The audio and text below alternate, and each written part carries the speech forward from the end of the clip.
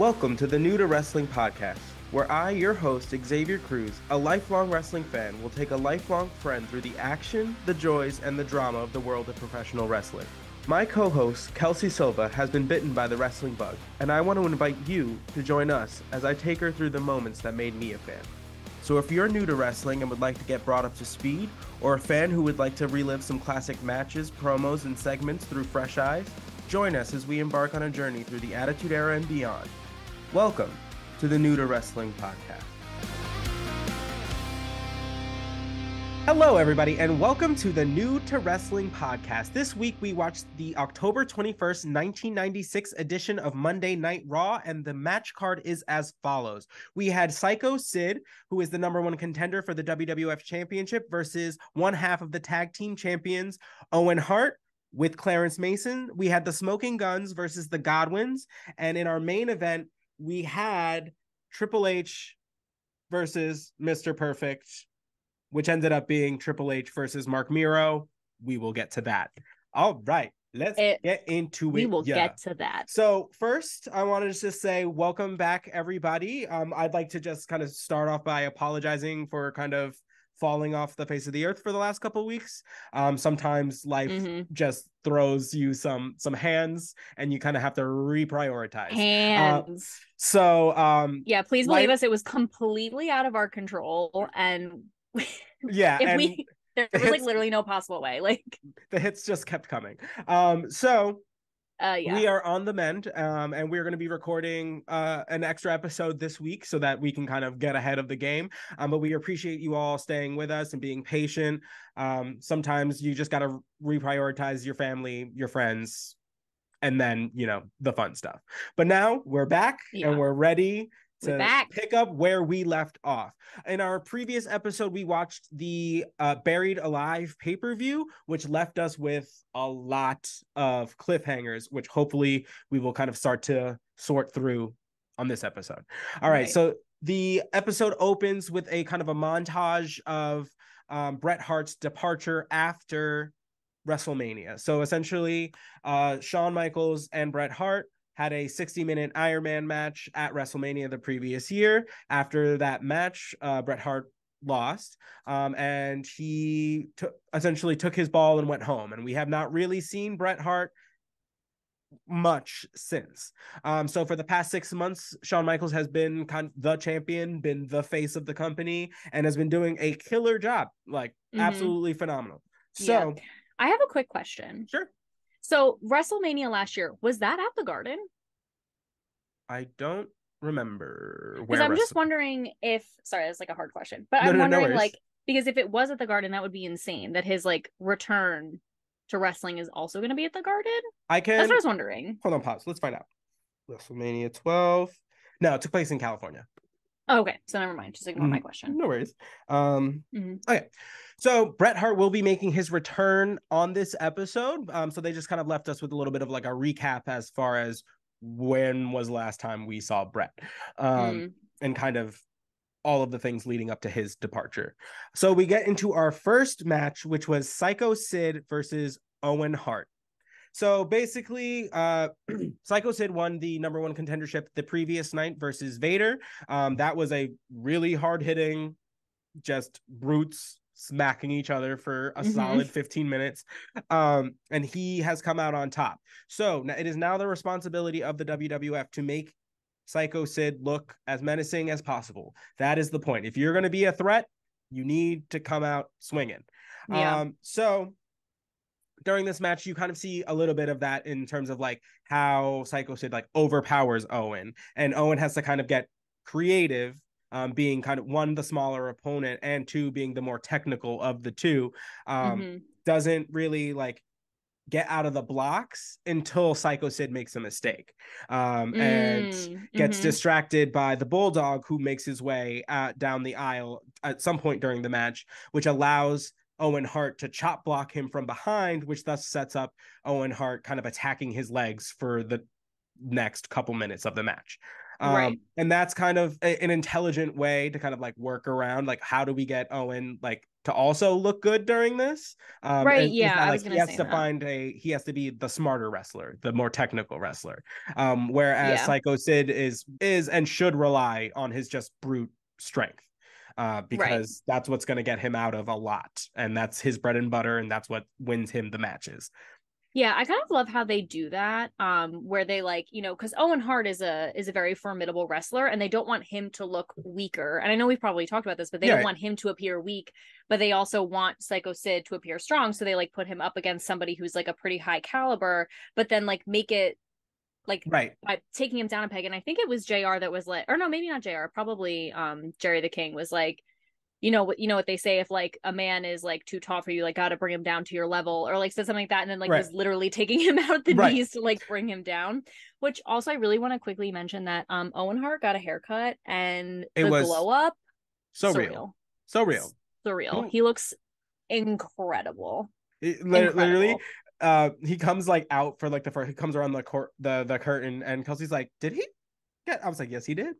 She was like, it's like a new person. A different person. So different. And it's funny because I was like, wow, I don't even remember what he looked like before. And then like on cue, like somebody in the crowd was like holding up an older Owen Hart shirt. And I was like, oh yeah, no, I don't want to see that again. And it feels like a kind of like a hard cut. Because I was talking about this like yesterday, whereas, you know, like when we were talking about like decades, like all of the 80s kind of looks like the same font. You know what I mean? But the first half of the 90s is very much the 80s. And then there's a weird like break. And then the second half of the 90s is like very much Nirvana. So like it so true. Like he like cutting the mullet was kind of like the 80s is done. Like it was very Mulan. Very Mulan, like shing, like we're moving on now, or like Prince Zuko, like shing, like his reflection shows who he is inside. And like swear though, but like it's so true. And I also feel like it's so serendipitous too, like because now his brother is, which we'll get to, returning, but he has the longer hair, and like it's almost like too, it's like that separation. So it's like I gotta, like, I'm different, and he it's like when Ashley Simpson dyed her hair black.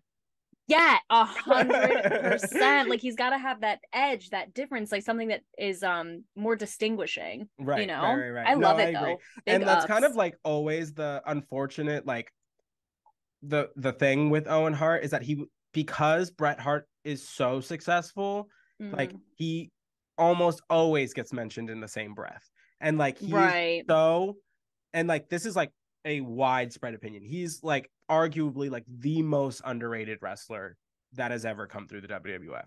The man just did not get his, like, didn't have enough time because of the way that, you know, he tragically died, and didn't have the same kind of like I didn't know that he died tragically. Yes, I told you about this.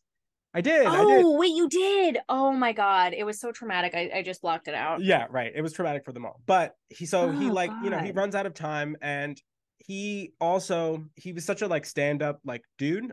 He, as like the WWF kind of like becomes more like adult oriented, he chose to not participate in some of those things because I get that. He was very adamant that he like wanted his children to be able to watch what he did.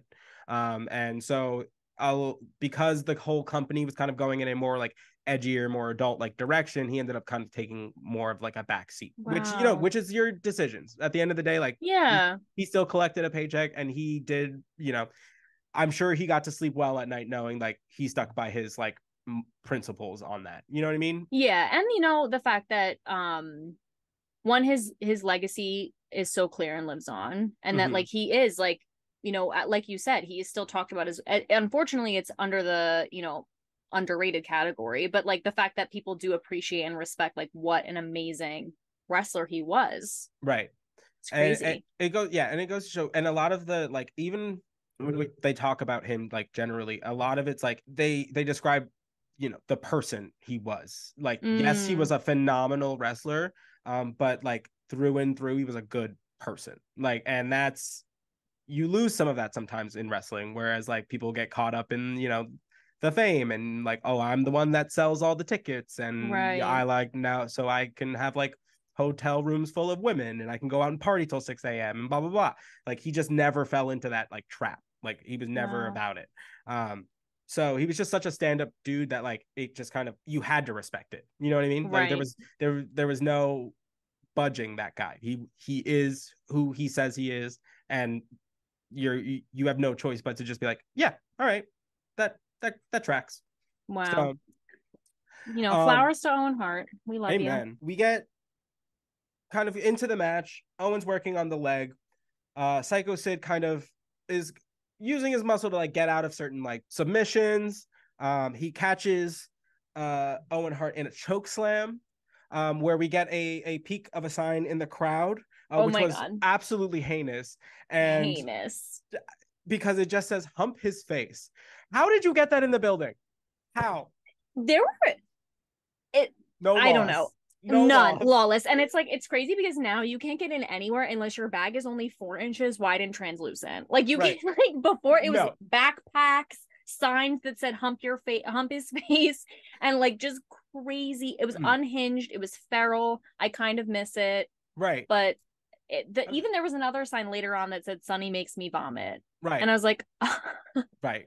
And like this was a good time for like signs. I wish that was more of a thing like today. Yeah, 100%. I mean, granted, like I don't want to be the person behind the dude with the sign, but like they're just so funny. They're like, so good. I appreciate it. Like I understand the caveat or the catch-22 where it's like you don't want to be the person like holding the sign that blocks the people behind you, but at the same time, like if you just hold it up for like 15 seconds, it was like our first lands. like memes, you know, like it really was. Like amen. Like ones at baseball games, like you would see on TV, and it was before they have like the lag now, so you would just see it, and it would be like I be like I suck number none. Dick, yeah. Oh my god, so funny. I suck number 59's dick in high school. You're like, congrats, Smith. And like, good job, babe. Oh my god. Yeah, they really were.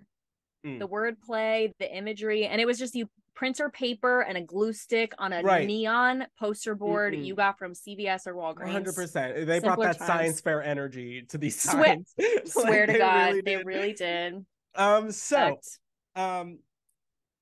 Sid performs the choke slam and sets Owen up for the power bomb, and that is when the British Bulldog comes in and clotheslines Sycho Sid in front of the referee, giving him the disqualification victory. And then, of course, the two, being the tag team champions, start wailing on Sycho Sid, which brings out Shawn Michaels, who comes out to the rescue, and kind of starts popping off on the British Bulldog. They clear the ring. There's kind of a little bit of like tension between the two. As we know, it's building. Building. They do shake hands, but it is, you can like look at Sycho Sid's like face and read his lips, and he's saying like, thank you, but I don't need your help. I didn't ask for your help. I don't know why you felt like you had to come out here and save me. I don't need to be saved by anybody. Like you can just kind of tell like that is the vibe. Which is kind of like, you can kind of see them starting like week over week, just kind of like their friendship is just kind of like, yes, they're coming out and like supporting each other, but there is this like tension that's like, we will have to fight, and I'm coming for your most prized possession. And there is no way to kind of like nicely do that. Right.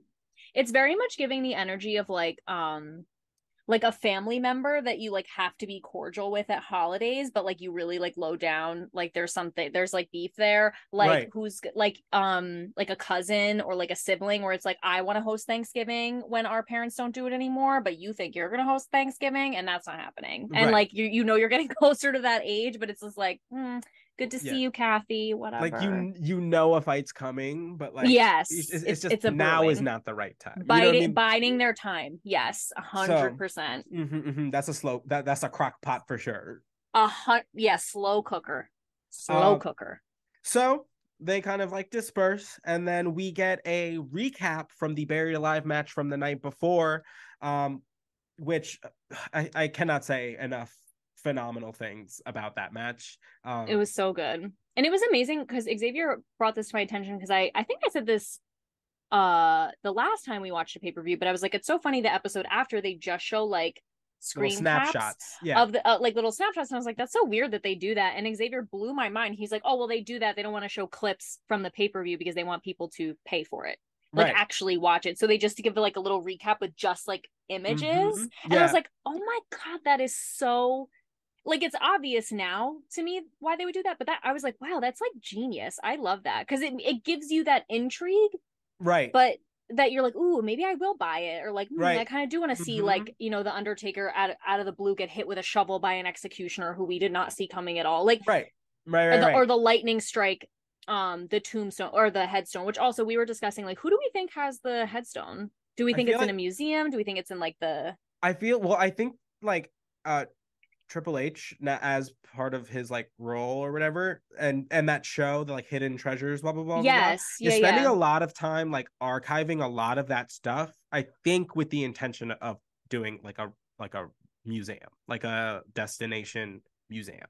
Because I Uh, think like there is a small one, right, like, but but it's in an arena, like it's like adjacent to they kind something. of they pull it out during like WrestleMania like weekend, like they'll build up like a pop up Oh, okay, one yeah, yeah, yeah, yeah. where they have all these like artifacts and things, and fans can go like look at it and blah blah blah. And they do it like for other events and stuff. But I think large scale, like the goal is to have like a place where everything kind of lives, I would love that that, to be people can just honest. like it becomes its own like attraction.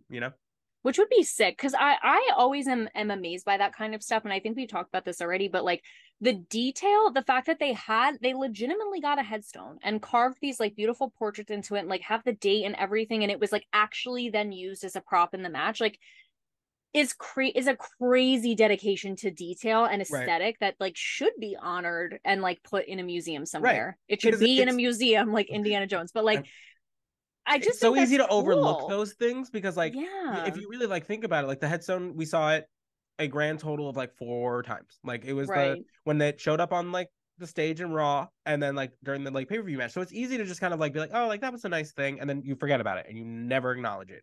But there's so many like minute details that go into making such a like spectacle happen, Yeah. that like if you can take a moment and like appreciate it, like you should, because that's a lot of work to entertain people. Like it's not easy, as it's one, you're never going to entertain everybody. That's just the rule.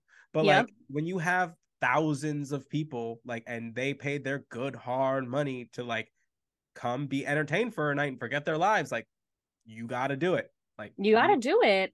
And to me it's always worth it. Like to invest that type of energy and money and whatever time into doing those things, like you get remembered for, like, I just feel like it's always worth the investment, whatever the right. investment ends up being. It's always, it's like that's like you get what you put into, you get out what you Yeah, put in, like. yes, you get out what you put in. 100%. So So like true. if you're gonna like half-ass it and like not make it look good, people are gonna see right through it. Like So yeah, they're for gonna see real. right through it. They're gonna get bored, and then they're gonna get annoyed that you tried to pass off something that wasn't worth their money. You know what I mean? Yeah, yeah. Oh, so true. It's like you said, especially when people are paying money, because if at the end of the day, like a pay-per-view it really is like a luxury buy. Yes, Like people correct. don't need to buy a pay-per-view to continue living. I know some people will argue, but like, Right, it's a luxury item, and like people spending money on it is meaningful. So right, like you should invest the energy into making it something worth their while, right. I agree. or worth their while. Right, right. Worth their while, whatever. um, and then during that entire recap, um, Kelsey just goes, not "Oh Fortuna," just playing like aggressively over the entire recap. It's, The mind you, whole song. like it's like front to end, like they gave us the whole thing while they Top like to went over bottom. this. It was just like so aggressive because there's that song's just so epic. Like there's no It's for way the to. drama. Oh yeah, for the drama. Anything for the drama. Again, if you're gonna invest, you might as well invest, and it better be for the drama, at least for me. But Amen. yeah, top to bottom, Oh Fortuna, and I know this because I played it in band when I was. Claps. All right, so the following match we had the Smoking Guns versus the Godwins with Hillbilly Jim. The Smoking Guns are coming off of a tag team championship rematch loss, Mm, because they have different priorities. The it's two very clear. Smoking Guns, and it is becoming more and more obvious that they are nowhere near the same page. The No. Godwins once again have come out with their animals, with some little This time, piggies. yeah, two little piglets who are screaming, Absolutely losing their mind. Why? wailing. Because what business do these people have just bringing out farm I animals? know it. And then they like, it was so funny because they took the piglets on like a tour. Like they Oh, took them to they like the did a international whole announcers lap. table and shook their hands, which I was going to say this, like, I really have such a fondness in my heart for the Godwin brothers. I don't know what it is. The farm animals is kind of weird because I'm just like, these poor animals, because then they just kind of like, when they get into the ring, they just kind of like pass them to some guy and the guy like takes them out. And it's just kind of weird. But they like went to every table and like shook everyone's hands, like every announcer, and like showed them the pig, like was showing the pigs to like kids in the audience. I was like, what is this? Like they were loving it. They were living their life. Loving it. It was like a what do you call it? An assembly. Like when the farmer comes to like like your middle school and like shows you like little farm animals. It was like, yeah, here. They were stoked. Stoked. So while they were doing that, they go over to like the main announce table, and Jerry the King starts freaking out that one of the pigs like pissed on him. And JR says the most brutal thing I've ever heard. Wait, like, I totally missed this. He turns around, so he's like, oh, like the pig like peed on me. He's like, you've been wearing the same jacket for 20 years, so it was time to upgrade anyway. So like, and I was like, Jim Ross, you are that bitch recently. Regina George couldn't even. He is the meanest girl. Meanest girl. He is the meanest girl. He's the meanest girl in the lunchroom. Oh my God. That is vile. I did not even hear that. Dude, it was so funny because it was just so like matter of fact. He's just like, you've been wearing the same jacket for 20 years. It's time. So I'm glad the pig pissed on you. Like, damn. It ends up being like a very back and forth match. There's speculation that whoever wins the match becomes the number one contender. None of this is like confirmed, so I didn't really put too much stock into that. But we do have another miscommunication from the Smoking Guns. Billy is on the outside trying to get into the ring to aid Bart, which is, by the way, the name Bart. Oh, please. We can do better. Put it to rest. Like, is that short for something? Like Bartholomew? It's just I was about to like move on and I just couldn't. Like I was thinking, I was literally like, is it Bartlett? Like, what is it short? Bartlett. Here's my son Bartlett. That's what I thought. Like, yeah, I don't know. We don't need it anymore. Just we don't let it rest. So anyway, so Billy's trying to get. We don't need Billy either, to be honest. But anyway, Billy is trying to get into the ring, and Bart gets thrown into the ropes, smacking Billy hard on the floor, and that allows the Godwins to give the slap drop and get the pin, thus giving the Smoking Guns yet another loss. Which I'm telling you, we are barreling towards those two feuding. Like there is, I kind of can't wait. I thought it was gonna pop off right then and there because they started fighting in the ring. Billy was like, "Why would you do that?" And it's like, "Why were you on the apron in my way? Like I could have bounced off the ropes. Like this is your fault." Like the constant going for the high five and missing is crazy, especially when it's a tag team match and the high five is kind of important. Right. It's like kind of the point of the match. It's kind of the one thing you need to do. Like, yeah, like, oh God. So that's coming. That little Splitsville is on its way. And next it cuts to a little segment. Mr. Perfect's like backstage, I guess getting ready for his match, warming up or whatever. And Triple H just comes by and pushes one of the like sound equipment like crates just like into his leg, and then that's kind of how they like leave it. It's just like Triple H pushes Mr. Perfect laid out, moving on to the next thing. Right? Yeah, it was odd. And it was like one of those things that if you blinked you would have missed it. And like I did. Like, yeah, I was literally writing down like a note from the previous segment, and I missed the whole thing, and Kelsey had to like backtrack it and like. And the only reason he knew is because I went, ooh.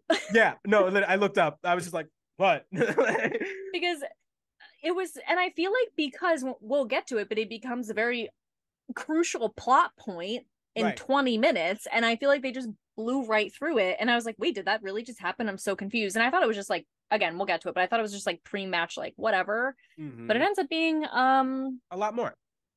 Yeah.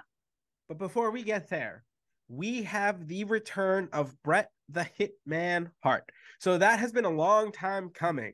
Long time coming. So he hasn't been seen really since WrestleMania. There was like a interview kind of segment like a couple on like a months cruise ago. ship. Yeah. Right. But in the flesh hasn't happened. During this time, we know Stone Cold has been calling out this man week over week, just trying to get this man to show face. So JR is in the ring and is kind of just like, all right, like, so what is next for the Hitman? Is he retiring? Is he coming back? Is he gonna work at the office in the WWF? Like, what's the deal?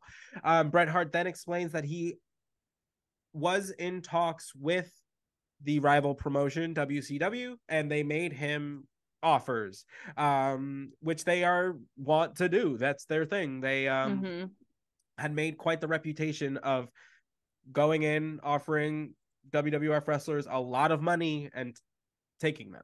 So as Bret Hart is explaining this, you see they like cut to Vince McMahon, and you can kind of see on his face, like, he's like, oh my God, like, why did I give this man a microphone? Like, what is he about to say? Like, is he about to bury my entire company, like, on the mic live? And you can see just, it's just kind of like, whoa, like something, he's like visibly getting like nervous and a little upset. Like, he's like, yeah, like the tea kettle is starting to steam. Right. For sure. And then Bret Hart kind of gives us the swerve and is like, I'm going to be with WWF forever. Basically, he chalks it up to his fans and where they have come and supported him, and that he would like to continue to like repay them and, you know, build that relationship here where they are. Yeah. And his man literally was like, whew, oh my God. Like, literally fell into his chair. Yeah. So that was that. So we get, you know, Bret Hart is here. Obviously, I mean, he's on a WWF television show making the announcement, so we kind of, you know, assumed that's what was happening. Right. But the swerve that kind of like got me is you get him saying that when he left after WrestleMania, it really looked like he was just big pissed about what went down. Right. So the fact that he then comes back and goes and tells the audience, like, Shawn Michaels beat me clean. Like, there is no like excuses. Like, that is what happened. Which was kind of like a very much a 180 as far as how he left, because it looked not like that. Right. But he does go on to say, like, there's something about you, Shawn, that just bugs me. That just doesn't sit right with me. And he said something at first where it was like, oh, you're not my enemy, but you are my opponent.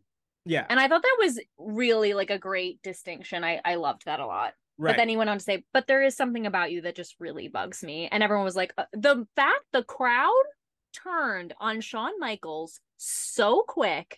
Bret like Hart? It was no, like the because he goes like, there's something about Shawn Michaels I just don't like, and everyone was like, yeah, woo. And I was like, all of you, when he came out to defend Psycho Sid 30 minutes ago, losing your beans, as was I. Right. Where is that energy? Right. So quick, the peanut gallery. And that's like very much so real. Like, they just have very differing personalities, very different views about how wrestling should and can be done. And at this point in time, Shawn Michaels is essentially being primed to just take over Bret's spot. Bret was the champion for a long time. He was the guy for the WWF for a long time. So, of course, Bret's going to take some umbrage to the fact that there's somebody like, he still feels like he's in his prime. He can still wrestle at the same caliber he's always wrestled at. So to feel like somebody, like, you're getting replaced with someone younger, faster, a little more brash, is going to rub you the wrong way. So there is like a real animosity on like a personal level that, like, one, they have their personalities clash just based on the way that they are, and two, like the positions that they're in. Like it's probably not easy to be Shawn Michaels and being set up to be the person that's going to be like taking over someone's spot. That's not a comfortable thing to No. be in. But there's this like widely known like expression in the WWF or like, you know, wrestling generally, like if you're not in it to be the world champion, why are you here? Right. Like if that's not your goal, like then why are you even bothering? Like does everybody make it there? No. But if that's not like what you're working towards, then what's the point? I So mean, it's that must like, be, sorry. no, go ahead. I was gonna say that must be like the most insane like ping-ponging of emotions, because again, like you said, it's like you don't, it's hard to be like you're the one being primed to take over somebody's spot, but it's also like your dream and what you've been working for forever. And it's like maybe that person is someone you really respect and you don't really want it to go down this way, but like what else are you gonna do? Like that must be an insane and this whirlwind. Is the next like year and a half between Bret Hart and Shawn Michaels. It's just gonna get worse. I'm just gonna let you know, like they do not like each other, and like it slowly becomes a more and more personal thing. Because I was gonna say, do they not like each other in real life? Yeah. So no, well, I think in real life, I think they like they're not like friends. You know what I mean? Like they're just not people that like personally like vibe with each other. You know what I mean? Like I don't think they're like at this point in time, I don't think they're like actively feuding like outside of the world of wrestling. But they're certainly not like they're not running in the same circles. Let's just put it that way. We kind of then back onto like the promo. We start getting like camera cuts to the backstage area where most of the roster is watching this announcement because Bret Hart was the guy. So they want to know, is the guy coming back? Because chances are if someone that was that high up on the card is returning, guess what happens to everybody else? So there's a lot of people watching backstage that want to know, like, what does this mean for me then? Yeah, they're getting the tea. So we find out that he does accept the match against Stone Cold Steve Austin, which should be taking place at Survivor Series, which is the following pay-per-view that we're working towards. So that happens, and then he goes on like another very long-winded story. I will say, as much as I love Bret Hart, he is not the most eloquent of speakers. He has a tendency to kind of find the long way to the point. Yeah, he's very, very long-winded. And there's definitely something about him. Like he has that appeal. Right. But he is very long-winded. And he told this like very harrowing story, but it was like very long and it was very like back and forth. And it ended with like, and the little boy that died was my nephew. And I like promised him on his deathbed that I would come back to wrestling. And it was like, whoa. I did not. That's not where I thought this story was going. And then he was like, I'm happy to be back. Bye. And we were like, wait, what? Okay, we'll see you later. Yeah. It was insane. But also I want to mention, this was crazy. They did a cutscene to the back and we got our first glimpse of The Rock. Which I'm pretty sure was a mistake. Was it a mistake? He hasn't debuted yet. Which is because I was like, you like freaked out. And I was like, what? And then I looked and you were like, it's The Rock. And I was like, oh my God, that is The Rock. And he was like standing like right next to like TL Hopper and like what's his face? Yeah. Like so yeah, the most random assortment of people. Like a little like oopsie because he hasn't debuted as far as we know. I'm like 95% sure he debuts on this pay-per-view coming up. Well, and it is interesting because he was in the first cut, and then when they went back later, he was not there. In it. They like cut him out of it, and I was like, oh, that's crazy. But he was definitely him. I can spot Dwayne Johnson. Everyone can. I've been watching that man since I was 2 years old. I can spot Dwayne Johnson. Right. But like, I was like, oh. But yeah, he hasn't made his debut yet, so I think we caught a little oopsie by the cameraman on that one. So now let's get to the main event. Oh, Oh my God. How I did we did get not to see this this. main event? So, the last couple of weeks, we have had Mr. Perfect coming down from wherever he comes down from to interrupt all of Triple H's matches with the intention of stealing all of these women that Triple H brings to ringside. They don't have names, they don't have stories, they are just plot points. So sad. So for the past like month, Mr. Perfect has been coming down to the ring, plucking these women with just a sweet nothing in their ear, and then they go. So this has been happening over and over again, and eventually, you know, understandably, Triple H is like, "What's going on? I don't like hello." To the point where he handcuffed the last woman to the ring. So never forget. Which didn't matter because she got anyway. So like it. Yeah, like Mr. Perfect with like a basic magician was like shing shing key, and Right. then paid off the guy who gave him the key. Right.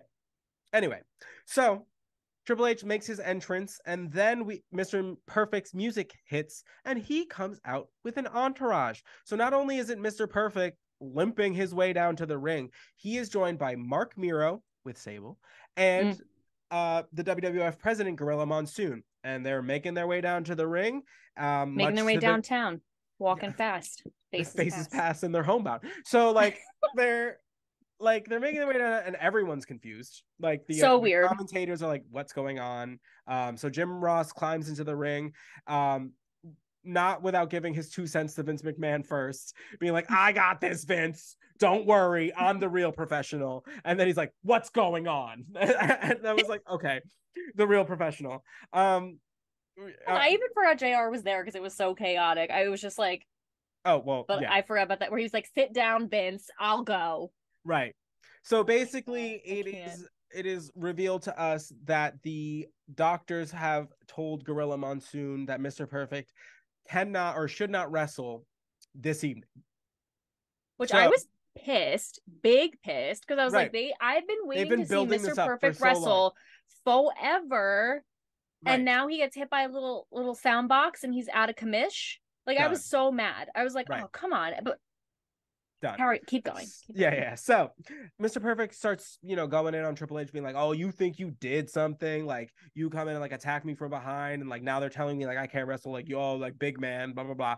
And he goes, "What I've done is I have asked Mark Miro, the stand-up guy that I have helped win the Intercontinental Championship." Like, you know what I mean? Like it's like the manager that like likes to take credit for like he's like Michael Scott.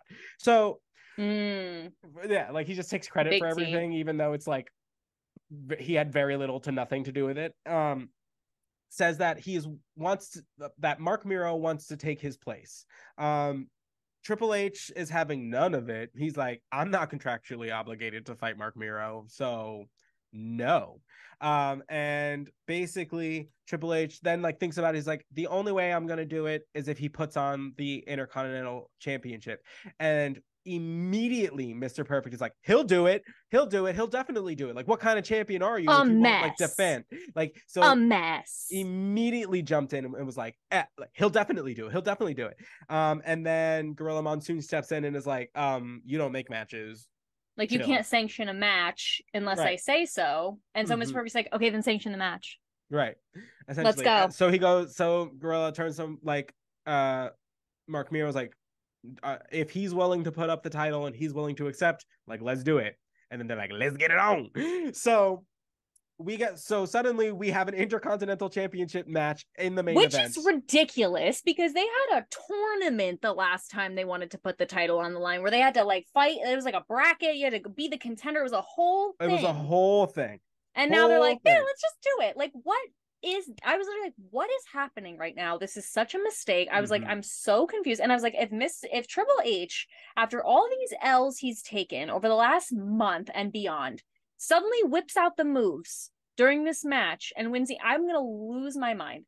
So, spoiler alert, I lost my mind.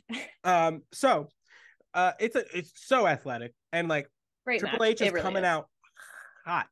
Like Triple H, it has counters. He's like looks real good.